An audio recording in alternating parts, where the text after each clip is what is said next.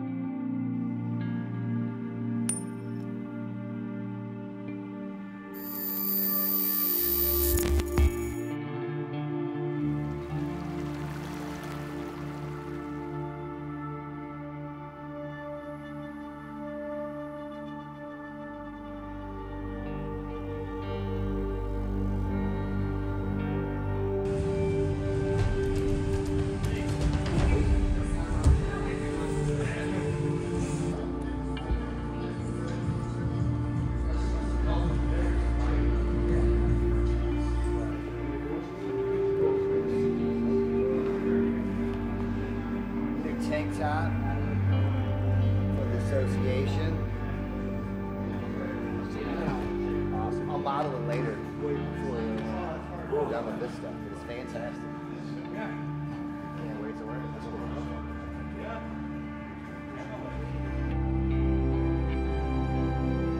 In 2017, that's when I started basically doing like the headquarters passing series. Like that's when I was like, you know, the first 3 to 4 years of my career, I played guard. I was terrified to be on top. I never wanted to, even if I came up on top, I didn't even stay on top. Like I went right back to my butt and only got the advantage because I didn't wrestle.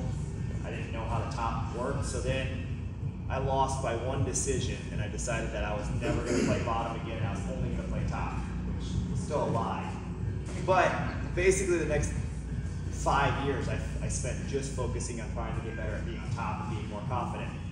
And for me, I see a lot of people like play the outside, but like a lot of people are so terrified to like get in the pocket and like survive that battle of being in the pocket and then just like beating somebody down to pass their guard.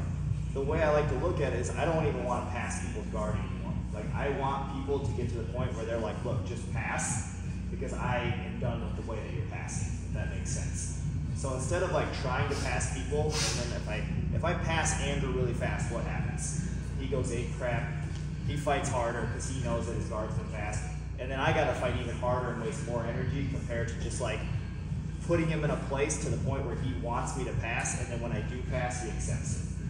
The first thing that I did was just like, don't fall, don't let him knock you over, don't let him sweep you. And that's how my headquarters passing kind of began and started to evolve, was stay here and just don't fall over. Stay in the pocket. If he knocks me over that way, if he knocks me over this way, whatever it is, then I lose. And that's where the first 3 to 6 months of my drilling started. So if you guys are doing these passing, don't get discouraged because there's so many layers to it. Okay? If I show you a Kimura, if I show you an arm bar, whatever the case is, there's a system behind that. Does that make sense? Like the Kimura is the same, and then the systems you do behind the Kimura are like, okay, you do this, I do this. With things like guard and passing, there's so much to it that I can't just create one system, right? Because he can, if I go with every one of you, you're going to do something completely different. And I have to know all the different concepts behind that. So it's really hard to teach you systems to guard passing. So when you're trying to learn to do guard passing or guard playing, it changes so much that the best thing to do is to just see what different reactions your opponent gives you and then just like put it in your database, okay? I kept this squared up and I just tried to kill this. But the problem is Andrew's hip flexor isn't being engaged here, and the back of his leg muscles are actually gonna be what's gonna be doing all the damage to me, right? So this was like kind of bad for me, but it taught me a lot of balance and not falling over. This is where I started, right? But when I'm coming in now, what I want is people to actually carry my weight. And if they don't carry my weight, then I don't really essentially want to attack the guard the same way. So when I'm coming in here, whether it's like this or this, it's coming in like this. right? Where I'm actually putting my weight like on his leg, on the side of his leg. And my goal is to actually get his knees together. Okay, that's the only goal. So it's kind of like the leg weave essentially, right? I'm wanting this leg to come this way, and I'm wanting this leg to touch this leg. So I'm essentially entering where I'm making him carry my weight, and I'm trying to get his knees pinned together. See how I'm pinching his foot together? Everything's here, and I want my weight here, and I want to just be floating on top of him. I want him to carry my weight. I don't want to stabilize my own weight, I want him to stabilize it, right? And then my only focus is that I'm just constantly going this way until his knees get pinched together. Just like this. Does that make sense? Now I know that's easier said than done, but I want to put my opponent in a place where he's going to engage his muscles and I'm not. So if I'm here doing this, I'm engaging all my muscles. I'm doing all the work, right? But if I come in like this, right? Now I'm not doing anything except laying on it. Now it's just hand fighting, shoulder fighting, adjusting. Does that make sense? Another one in the last 2 weeks that I'm doing, pushing on the head, pushing on the chin, or taking my head and pinning it here. Okay? And the reason why is when I first started playing headquarters, right? Like I said, just balance at stage 1, just not falling over, okay? Then it got to the point where I got so comfortable with that, I started trying to look at where I can make my opponent the weakest the whole time, okay? Engaging their hip flexors, keeping their elbows away from their sides, keeping their head flat on the mat was the big one for me in the last 2 weeks, okay? If you can't sit up as a guard player, do you feel weaker when your head's on the mat or if your head's sitting up towards me? When you guys are here, just thinking like this, right? Just the difference in now when you're gonna start to move, right? So start to move your legs.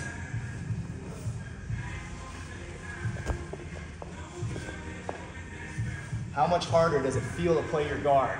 Yeah. To establish a guard too. And these are all like things that are just simple things that you have these hands to actively base, to pin the shoulders, to push the head down.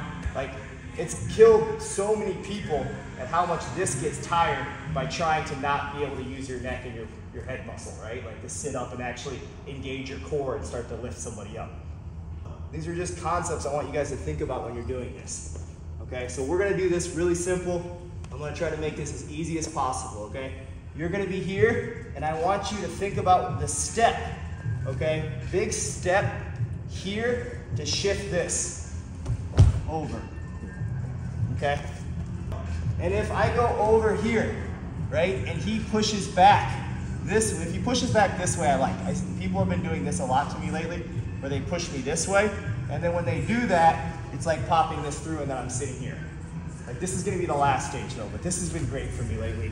Because you have 2 options. You're either gonna push him this way, or you're gonna try to push him that way, or you're gonna try to push him this way, okay? So, the trigger on the entry, step in, right? Then I want you guys to just make them. Don't sit back here, no pressure here, right? Nothing, you feel kind of comfortable, right? Here, make him carry your weight and base, base, base. Of course, don't put your hand by Andrew's head, because we know that he likes straight arm bar. He's good at that, okay? But hand pinning the shoulder, right? Actively hand fighting, pushing, staying comfortable here, okay? And then all I'm trying to do is essentially here, knees touching, right? I don't care where my anything is except I look at it like this. I don't want my opponent to reverse shrimp out the back door, okay? And I don't want my opponent to use his knees. I want to keep his knees pinned. Simple, just try to keep it as easy as possible, right? I don't want to pass. Of course it looks like the pass is here, but then if I pass, he's going to turtle. If I do this, he's going to fight, okay? I want to keep riding his hips until he absolutely wants me to pass. And in the first 10 seconds, that's not going to happen, okay? We're here, right? Step in, we just get our body here. Hand fighting, moving, and again, I'm constantly like, if he's pushing me off, I'm constantly like deflecting my shoulders, taking my belly and pushing his legs down, right? Just killing the legs, killing the thighs, killing the arms, okay? And then if the pass is there, great. But what we're gonna look for is the trigger of the knee cut. He's gonna lift back to come to guard, right? I get to determine the speed of this. Here's where these two passes, the staple pass or the knee cut pass, is gonna be great. Your stomach on this gets to determine how fast he brings this back, okay? So as he's bringing it back, I'm carrying it, right? Then I can staple the knee cut, okay? So you get to determine the speed, in which case he opens his legs and gives you that, okay? So where I staple down is if the knee comes to the other side, okay? So I'm coming in here, making him carry my weight, he's bringing it back. Here's the staple, right? You get two passes here that are really nice, okay? I either get the knee cut or the knee pops all the way up because he's super flexible and he throws it off to the side, in which case I'm dropping down here, okay? When I club the head here, be nice to each other's necks, okay? But I want to think about reaching my hand and grabbing all the way on the far side shoulder, okay? I don't want to do this, which is what everyone does. They club the head nicely here, there's no pressure, and now this butterfly here actually can move, okay? When I club the head, I want Andrew looking at that mirror. That's why I'm saying just be super nice to each other, okay? So we're here, we're gonna step in, and then we're just gonna try to trap this and just make people carry our weight. And this is a good game that we can play today where it's like, they're just trying to get a guard back on you and you're just sitting here being heavy on them, okay? Also, don't have your feet out here like this where he's gonna grab the leg and then you're dealing with this, okay? All these details matter. My heels are under my butt, my knees are pinching, I'm actively hand fighting, okay? All these things I've ran into, like the legs being grabbed, all that, okay? So he lifts back up, right? He lifts back up, I take the pace right there. Boom, knee cut, drop down, right? Otherwise, he lifts back up, but he slides across because I was being lazy, boom, drop down. Actively trying to pinch the heel into his butt, okay? Now, when I want to backstep the pass, I can't do the backstep on the pass unless he looks away, okay?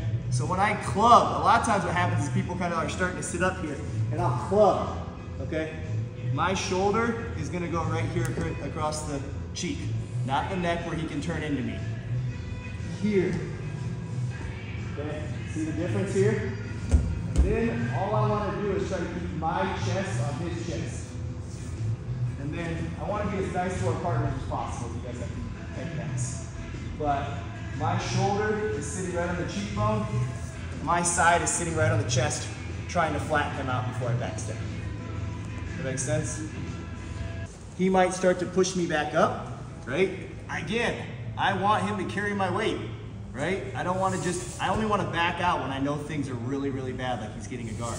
But from here, he starts to push back up, right back into the whole thing, right? There's so many times that I'll put myself back in these places because you're just gonna get more tired and more tired and more tired. The worst thing to do as a guard passer is to use all your energy in the world, and then when you finally pass, you're so exhausted that it takes him one shrimp to re-guard, and then all your work's lost. Where if I do it like this, by the time I pass, you're like, I got nothing left. That's kind of the way that's had a lot of success for me passing on these like flexible, younger people that are just, they don't stop. Lay on them, you know? I'm only giving him one option, right? Like essentially when I'm here, if he was to play the other way, I'm not saying that this is the end of the world, but I'm not as strong on this side, right? So if he's pushing back, a lot of times I'll just switch right back to this side. It just kind of is one of those things that like, I'm not bad, I'm just going to start to smash this way, and then as soon as he starts to come back and push, I'll back out. And a nice thing that I've really enjoyed lately with my guard passing is I'll disengage, or I'll pretend to disengage, where they feel like they're gonna have some hope, and then I'll re-engage right away.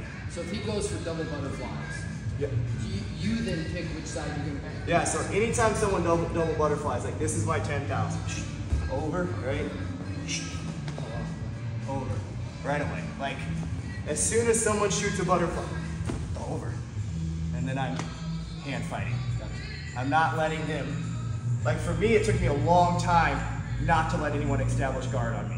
In the beginning, they get a delahila. In the beginning, they get a foot on me. In the beginning, they knock me over. But like eventually it got to the point where like I'm constantly just deflecting and just laying on them and making sure I don't get swept. And trying to kill one leg as much as I can. So it doesn't matter if they're sitting up, like Andrew was saying, just step, big foot off to the side so that you're shifting them.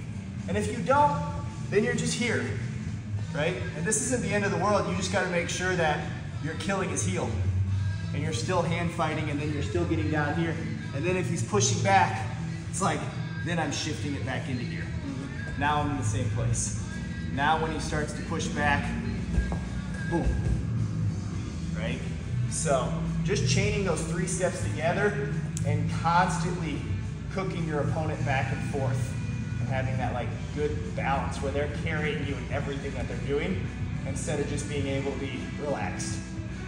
That kind of makes sense? Right. So I just want you guys to start with like stepping into the leg weave and getting that where like they're stabilizing your weight, you're not stabilizing your weight. If you're stabilizing your weight, then you're giving them space to get free. You're giving them space to shrift. You're giving them space to be comfortable. And they should be like uncomfortable right off the bat. Make sense? Any questions? I have one. Okay. So you might, even if they give you the pass, you might not necessarily want to. I will sometimes not even take the pass if they give it to me. Sure, you just want to continue to like wear them down until they get to the point where it's like.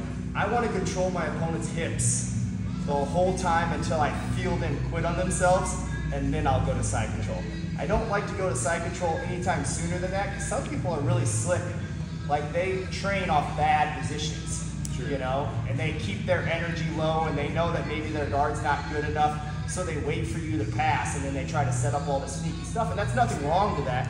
But like I grew up in a system of like point fighting, right? Sure. Like I try to tell people, which is like the belts kind of suck. They're kind of annoying in the sense that like, okay, I'm a black belt in IBJJF point fighting, right? But like I'm a blue belt in maybe leg locks, you know? Maybe I'm a blue belt in wrestling. I'm a black belt in like being really aware of points and knowing how they work and making sure that I make good decisions. So all these areas, like you can't just look at it like what the belt is, because you'll see a lot of blue belts tap out black belts depending on what environment they come up in. For me, it's like I'm constantly just evaluating that there's like 5 or 6 different belts, and in my mind, I'm trying to raise the level of those belts, right? Like I'm trying to improve my no-gi game, my no-gi leg lock game, and my wrestling game, because that's what needs the most improvement. But I think sometimes people see a black belt and just say they're good at everything, and it's like, no. And I think a black belt sometimes gets a black belt and thinks that they're unbeatable now because they have this black belt, and then they get their ego hurt because some young blue belt comes in and just wrecks them. It's definitely one of those things that I think you have to evaluate your game and where you're strong at in that sense. Does that make sense, kind of? Absolutely. When I knee cut and he actually gets over here and starts to block, make sense? I can club the head. Just be nice to your partners, but when I club the head, I don't want to do it like this. This is like comfortable. People's neck are strong and they can like muscle through the club, okay? When I punch across and I try to grab far over here and my shoulder, right? So I'm trying to be like super nice to people's necks. So this like puts people back down flat, and then I come across and then staple chest to chest. And now when I block this, it makes it almost impossible for him to even come into me whatsoever without it just completely causing him a lot of pain. That makes sense. When I club someone's head, it's like, boom, right? Like they're stuck here like this, like there's no chance for them to turn back into you, to wrestle up or to re-guard. But if you just club the neck, right? Like you can kind of like use your neck to like turn back into people. And I've ran into that a lot. Like some people just are bigger and stronger than necks. And if I club their neck, it doesn't shut them down. I have to shut them down by pinning them and making it where they can't turn into me. And here's the thing. Don't do pass series 1 hoping that you're gonna trigger pass series 2. Okay, I think sometimes when we drill, we like something better. It's like, oh, I like the knee cut, so I'm gonna make that one work. But you really want the first pass to work 100% of the time. And then when that fails because they're having to push back so much, that's where you're seeing the opening for the next one. okay? So when you're in here and you're playing, come over and just get in here.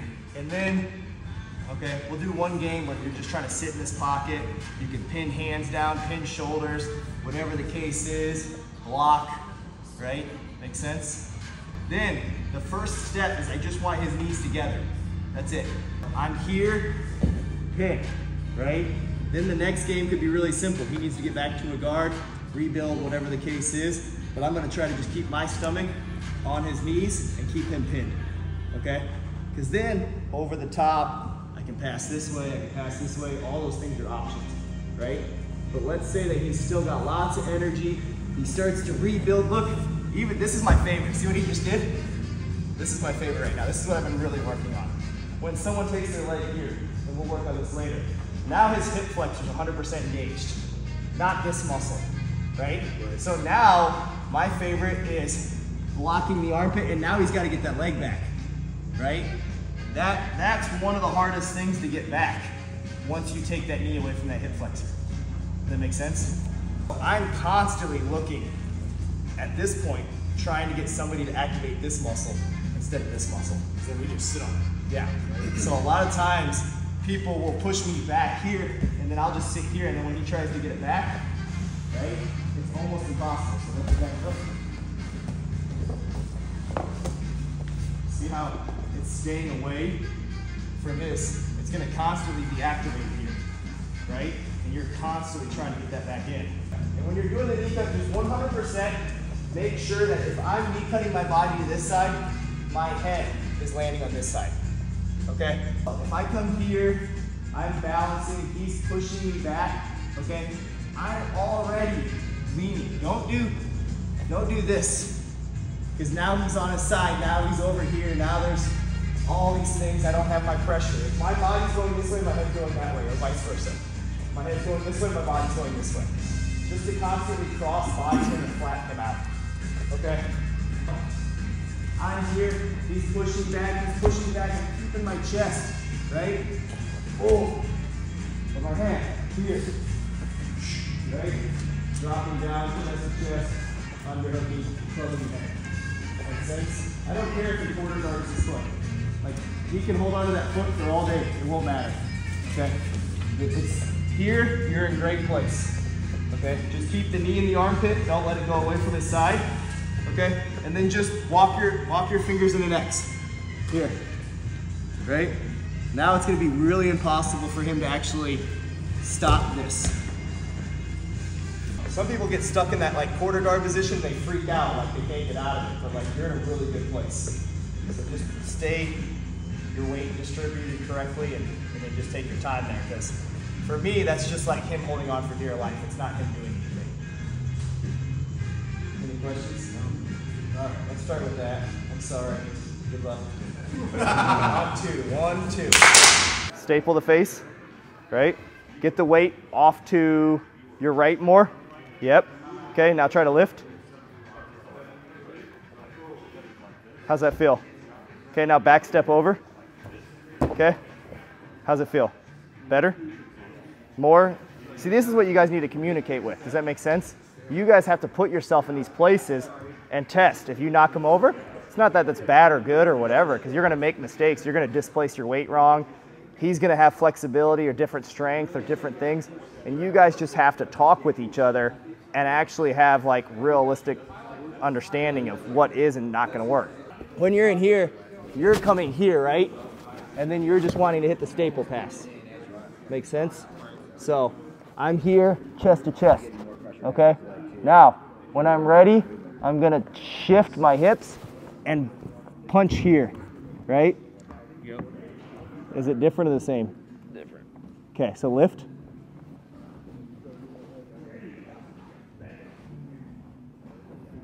Right? The thing I notice is the foot. You notice that? Yeah. And that's one thing I forget about, like these little small details. But I was killing this leg, and you felt it though, right? Yeah, but I forget to. Yeah. Those things matter. Like here's the problem. Like I'm trying to show you guys 7 years in 30 minutes, right? And I can't point out all those details. So like the best thing for you to do is like just get good at the basics, like not falling over, learning for them to carry your weight. Pinning a shoulder down. Sometimes too, is I'll drop an elbow here, right? So like if I am going for the underhook and they're here, right? Here gives me like a false underhook. Okay, so then it's just like I'm driving my weight down and then it's there. And now no matter what, at least they're not getting the underhook on me and digging themselves back up. Because it does suck when somebody gets this, you know, like he's starting to chase my back and then he's gonna be able to sweep me and do all that stuff or regard. For me, like just even having a false underhook of putting my elbow in there and hitting the ground helps flatten him back out so that he can't keep digging under and trying to come out the back. All right, on two, 1, 2.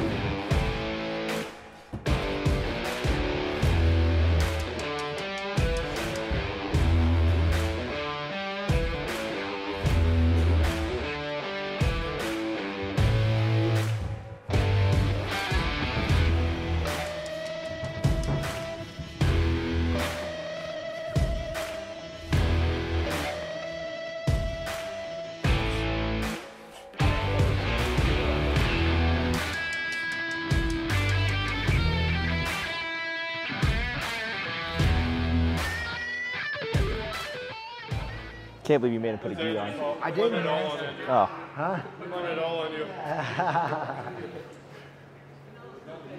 Just got to keep getting better and better. You got to make sure that you enjoy the sport. Right. You know, you got to do it to the point where it's fun, because otherwise you'll hate it. And at the end of it, doesn't matter how much competitions you win, doesn't matter how much you accomplish. Like if you don't enjoy learning and doing all this shit and figuring things out like a game of chess, then you'll get tired. Oh.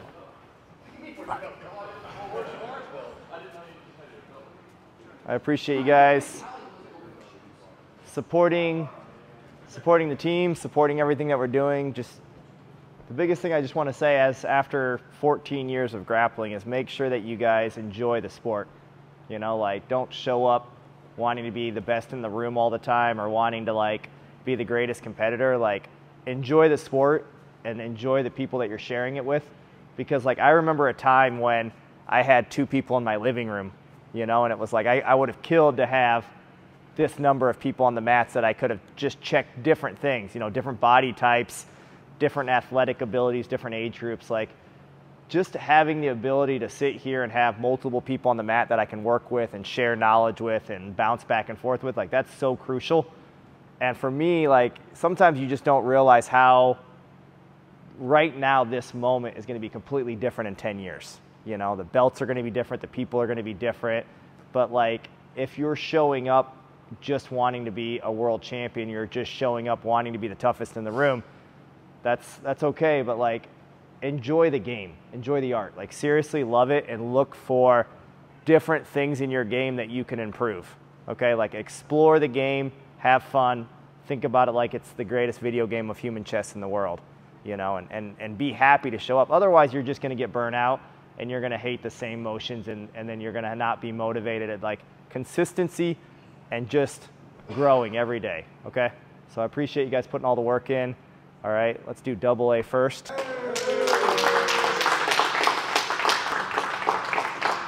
Is this your gi? I'm just kidding. Thank you so much. These stripes are a little bit different. Ugh. We'll hide that in there. Don't tell anyone.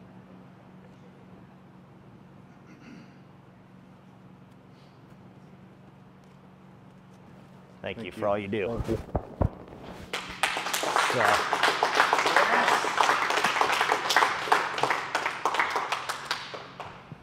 and then we've got Andrew. These stripes are different. I know, that's how I like it. No, I mean, they're different. Widths? Yeah. That doesn't mess with your OCD? No. I want it to look janky as possible. All right, well, congratulations. Thank you guys.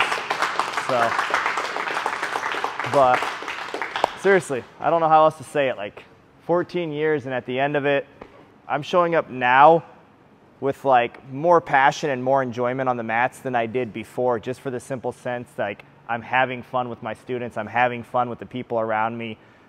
You know, like we can make things too serious in life, and like this is your getaway from life. Like this is your place where you're supposed to come in and get away from the stress and the drama of your family or your work or whatever it is, and just connect with other human beings and like be able to figure stuff out and have fun. Okay, so if you do it in that way, like I think you can make it for a long time in the sport. If you do it any other way, I can just tell you at the end of it, you might be more frustrated with yourself, because this, after 14 years, I'm still learning something every week. Every week I'm learning some different grip, some different technique, some different concept. It never ends. Don't expect it to end. Just keep building each other, okay? Let's put all the hands in the middle, and then we can do risen on 3. Yeah. All right. Thank you guys for being here. On 3, we'll do risen, all right? 1, 2, 3, risen!